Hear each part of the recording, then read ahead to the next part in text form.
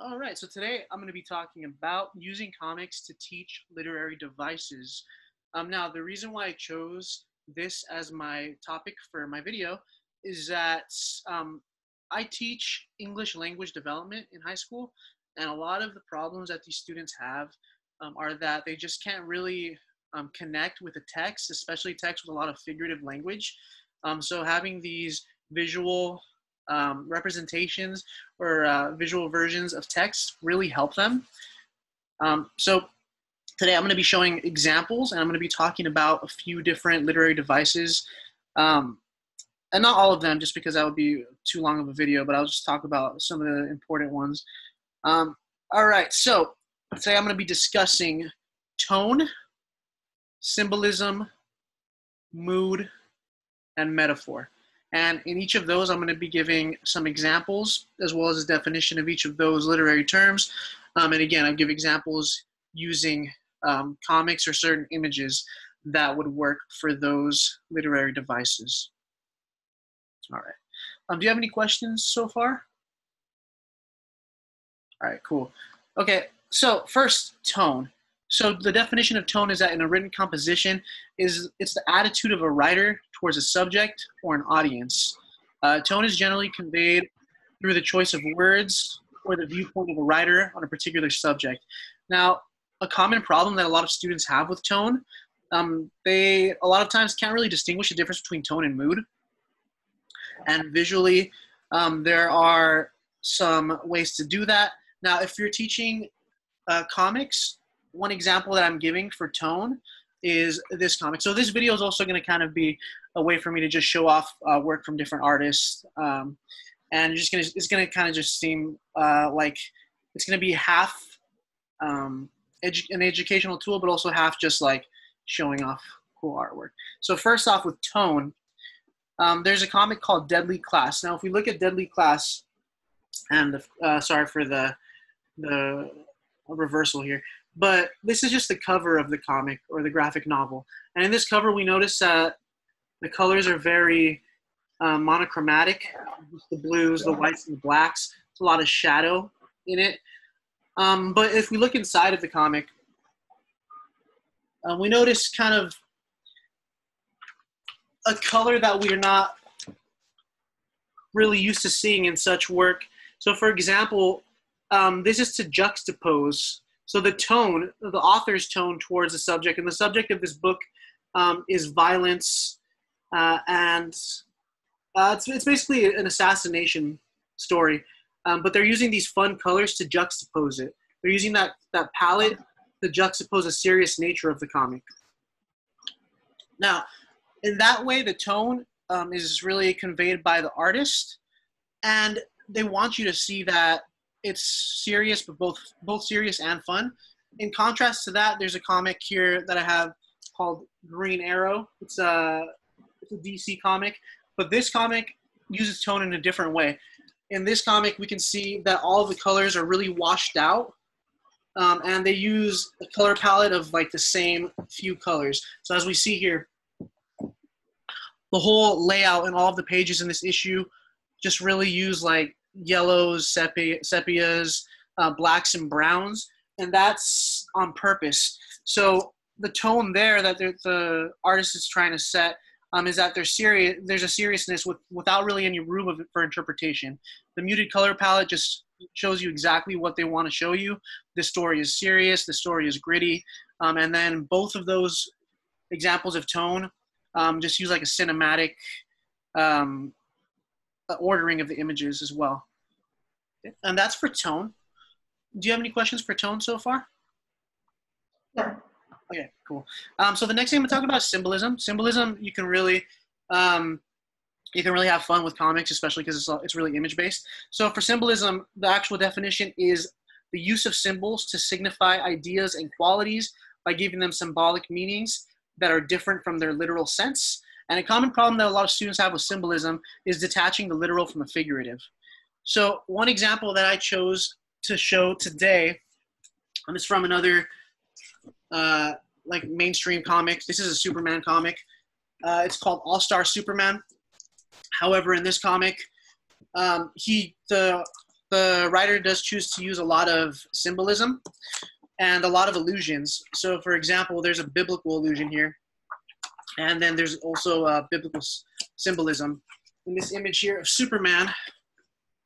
And in this image, Superman is holding the world in his hands, much like the biblical song. So, like, he has the whole world in his hands. It's to say that he is godlike, and also it's just to symbolize that he's here to help. He's here to be like a savior for the earth, and it's not to be taken literal. He's not literally holding the earth, but it's just a symbolic image to kind of have the readers have a better understanding of that character.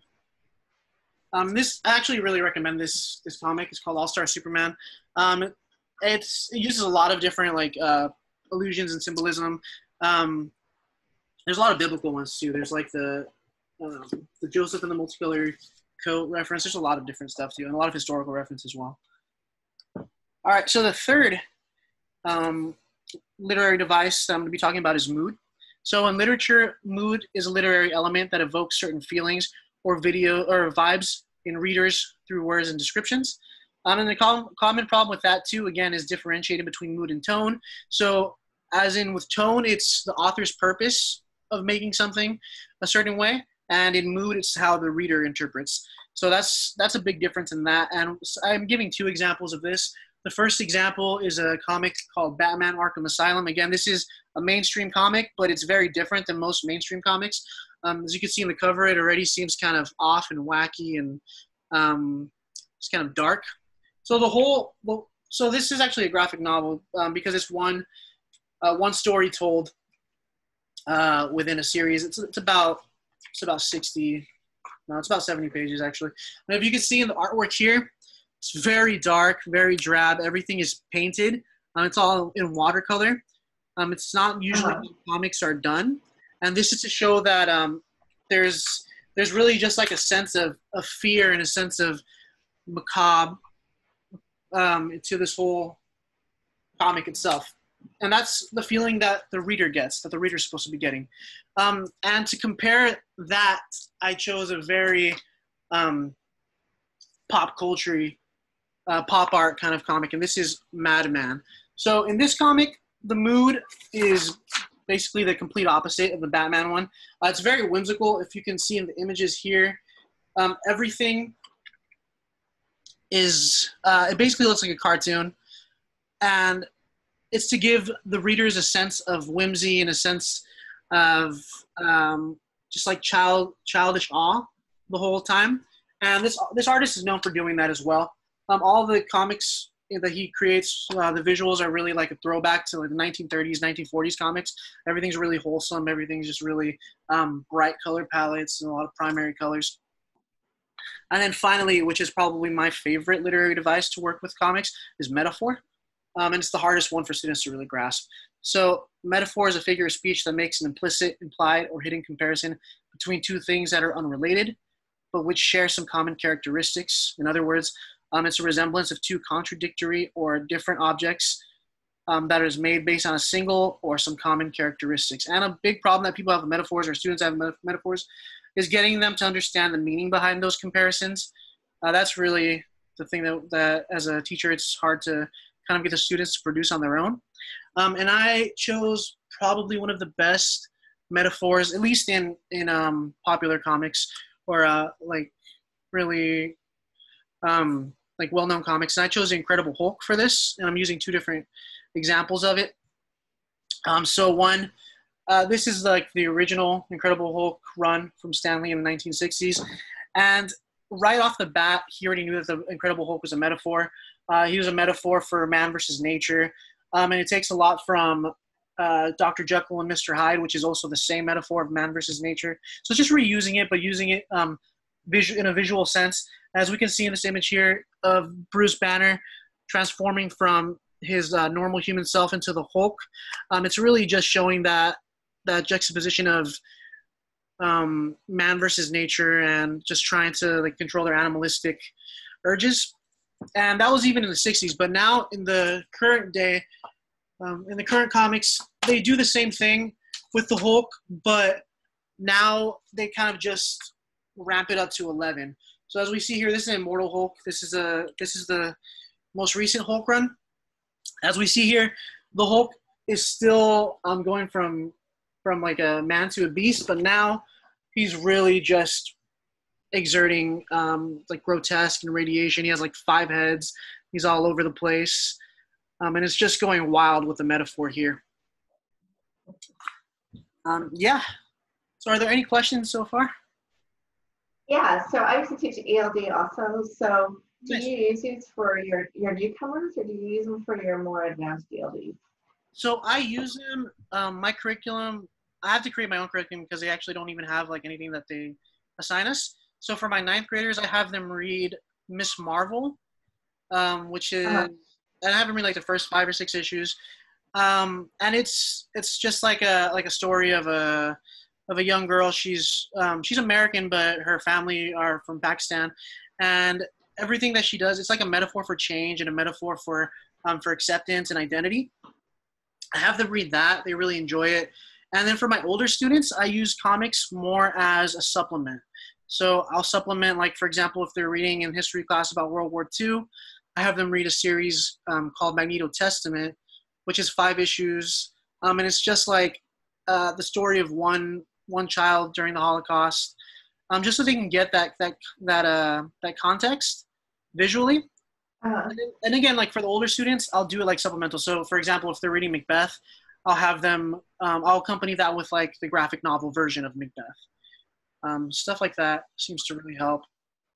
So I went to a library conference, and some man talked to us about comics and graphic novels, and he said Macbeth and Batman, same. Yeah. So I don't know if that you can use that. I mean, I'm not really into comics, so I don't know that much about comics, but you seem to know a lot about them. But anyway, so just, he's is the contemporary Macbeth. Yeah, if you're looking for like a metaphorical, like a visual metaphor, comics are great because everything's a version of something else. Even like the biblical ones are the easiest ones to do. So like for example, Superman would be like, Superman is basically Jesus and Moses put together. It's the same story. Both people are found as babies, raised by somebody else, taught to love the people that they're around with, even though they're not of them, but they become of them. It's the same story. Tarzan. They're all like that. They're all basically just retellings of a single story kind of thing. Yeah, it works out really well for my ELD students. They really like it. And for the lower readers, like the ones that read like at like maybe 9th graders that read like at a 3rd grade level, having them read comics is really how they boost them up to like that 6th grade, 7th grade level fast. Because they go from reading nothing to reading something they enjoy. Yeah, and I try to build up my graphic novel section for my students because we have I think the average reading level at our school is 4th grade. So, But like I said, I taught ELD, and I have the ELD 1s and 2s and advanced ELDs. So, yeah, I think it's a great tool. Yeah. Yeah. Oh, thank you for being part of this live stream. Thank you very much. Yeah. Yeah, of course. Yeah. Was that it for today? I'm sorry, one more time. Do you have any other questions, or was that it? That was it. Yeah. Okay. Again, thank you so much. Thank you so much for joining, and I hopefully learn a little bit of something. Yeah, I did. All right. Have a good evening. You too. Thank you.